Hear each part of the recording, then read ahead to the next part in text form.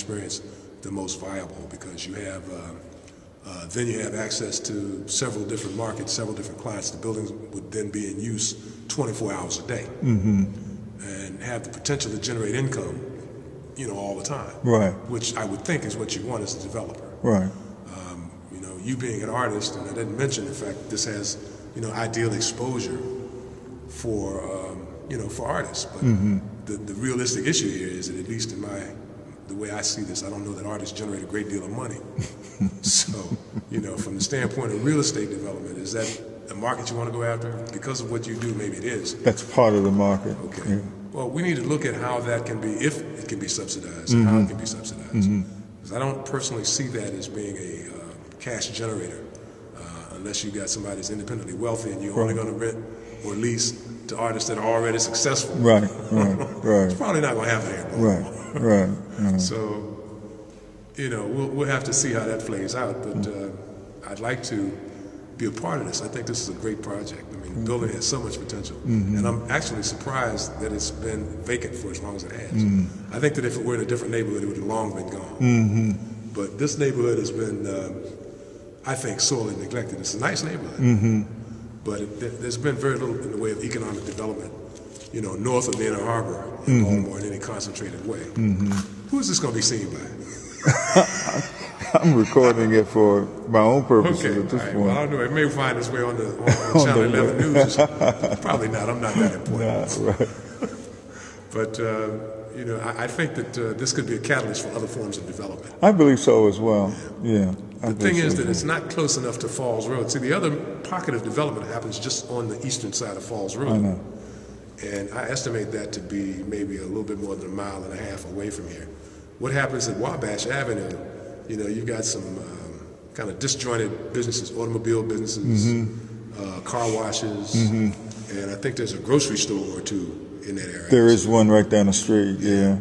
But, it's kind of loosely, all standalone. Yeah, right. So there's no real concerted commercial development in this neighborhood at all. Well, you're sitting, the subway system here is, of course, different than D.C. Well, the subway system here sucks. Yeah. But, it should have potential. Yeah, it does. But Wabash Avenue right there, I mean, you can see at some point, it all depends on who decides to move in the neighborhood, as you and I both know.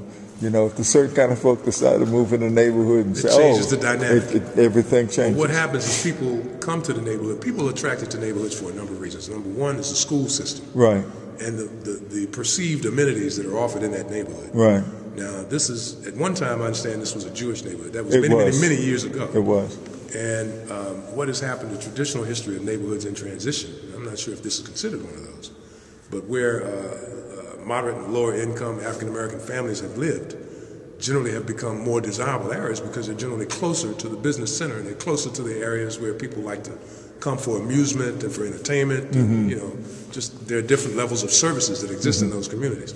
This essentially is a suburban, even though it's in the city. True that. It's a suburban neighborhood, so the levels of activities that occur, this part of the city tends to roll up its sidewalk after 6 o'clock. Right. You don't find a lot of activities on the street after dark here. Right. But again, that's because of the lack of commercial development. There are no drugstores. There are no entertainment venues. Right.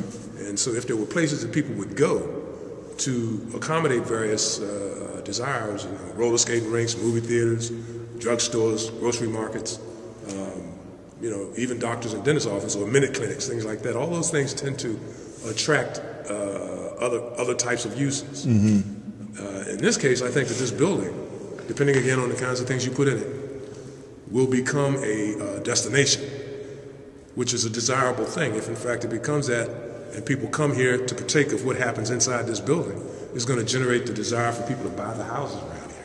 And it would then generate additional interest in having other activities in the neighborhood, which could occur in this building or could occur in areas that may be available for development, close by.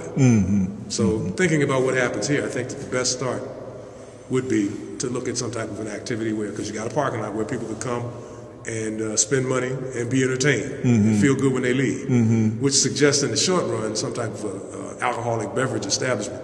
I'm not necessarily promoting that. I don't know what the zoning would allow in that. I'd have to look at it. But if there's no objection from the community, and if you were putting artists in here as well, and incubator businesses in here as well, and a place where people could eat lunch as well, so it's a tall order, but this 30,000 square feet can accommodate that and more. Right, exactly. Plus, if we do something, even if we're talking about doing the solar collectors on the roof, to put a green roof on top of this building would be a desirable thing too, because that's an added feature. It becomes even more of a desirable thing, and there's certain things you can do up there that might be commercially viable too, where people would pay money to come and be a part of that. Right. Because rooftop restaurants are a pretty good thing in New York. They make a lot of money. True that. And we don't have a whole bunch of those in Baltimore. True that. Yeah. This could be a pretty cool neighborhood for that. Yeah. True that. Music, music and art. So you can play on that big time. Yeah. So, I can get excited about this. I heard that. Wish I owned it. Yeah. So is there anything you want to ask me about this? Because I think I kind of rambled on a little bit. No, you kind of answered what the questions I had, if I had any. Like I said, the bottom line thing is just to, I think more than anything else, is to find out what the building tells us in terms of its condition, et cetera, and all the rest of that. Well, let me offer you a potential scenario. One, you do need to undertake a feasibility analysis. You probably should enlist the aid of several different people. You want to get, kind of a cursory structural analysis done. My cursory feeling is, after looking at this, the building's in great shape structurally. But you want to get someone to give you a written document that identifies where, if any deficiencies might exist. Okay. All right.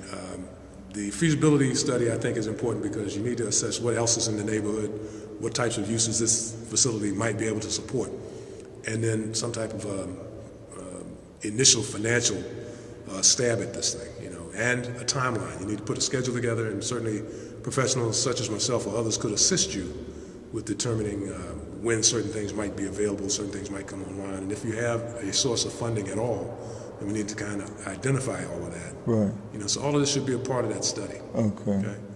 The drawings that you have, I think it's very, very good that you have something. Right. But critical to that would be to take the existing drawings, to document the shape that the building is in right now, and then to conceptualize what you want done to the building. So there's some things, apparently the drawings you have do not show the full layout of the building, correct? Now, from the way it looks, it showed up to, the building was, and I'm not certain where, it was that part was built first, and then this part was built second. Right. And I don't know whether it's where you have. It looks like that was a logical place. Yeah. Right up there, this ceiling up here. Because on the roof, we can go up there, but I think it may be here. You see the beam is wider? Right. Yeah. This looks like it's a logical point. There's a crack in the wall too, so it looks like that. Right. Right. Same line as a joint right there. Right. So it looks to me like that was a logical point at which this building stopped. Right. Yeah. Now we can go up. Let's go up on the roof. Let me button up a little bit.